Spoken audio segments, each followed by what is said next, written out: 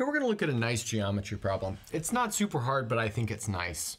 And it comes from this book called A Beautiful Journey Through Olympiad Geometry. And so I'll put something about it on the screen right now, and you guys can check it out if you're interested in that. And so our setup goes like this. We've got an equilateral triangle ABC, and then next we have a point D on the line segment AB, and a point E on the line segment BC. And they are arranged in a way so that the line segment AD and the line segment BE are the same length. So that means I could maybe put D right here, and then I could put E right here.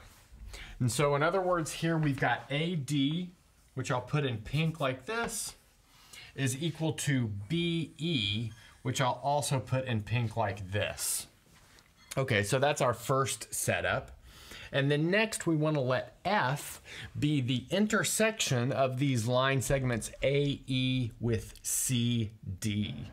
So let's maybe put those line segments on the board. So AE, so that's going to be like from this vertex of the triangle to this point right here, which we added. So let's see, that's something like this.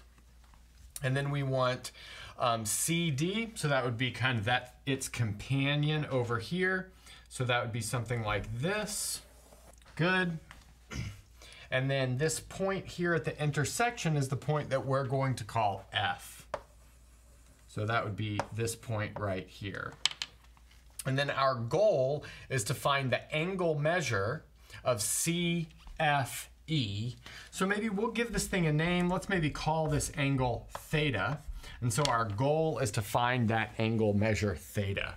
So we're going to focus on two small triangles that make up this picture. And those two small triangles will be triangle ABE and also triangle CAD. And actually those triangles seem to be congruent. And so let's see if we can prove that carefully. So I first want to notice that AB, that line segment, is congruent with CA, and that's because our whole big triangle ABC is equilateral. And then furthermore, we have angle measure ABE is equal to angle measure CAD. Okay, so, and both of those are equal to 60 degrees. And again, these two facts come from the fact that triangle ABC is equilateral. Great.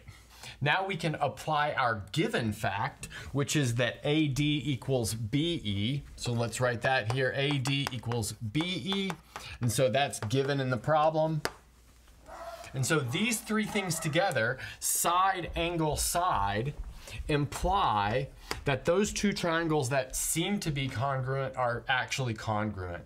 So in other words, we have triangle ABE is congruent to triangle, let's see what it is, CAD.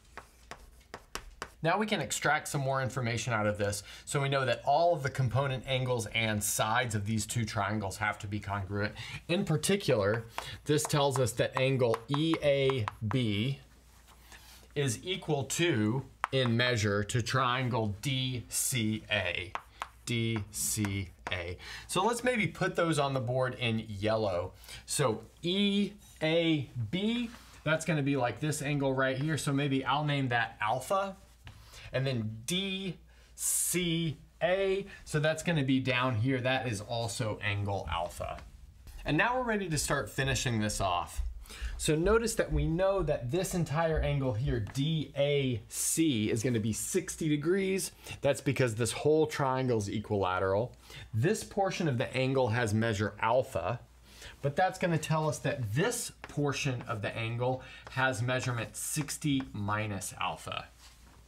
Okay? And then next, we know that the sum of the angles of a triangle add up to 180. So that means that this number right here is going to be 180 minus 60 minus alpha plus alpha, but 60 minus alpha plus alpha is just 60. So we get that right there. So that's going to make this 120. So that's this angle measurement right here. And then finally, because this makes a straight line, theta is supplementary to 120. And so that means that angle measure theta is 180 minus 120, which is 60. And I know that a lot of you guys want really hard geometry problems on the channel, but you guys are just gonna have to wait while I build up that skill. I have to admit that geometry is not really taught that well in the United States unless you did contest problems as a child, which I never did. So I have to train myself in these geometry problems just a little bit at a time. So that means making simple videos like this until I really internalize all of the rules. And that's a good place to stop.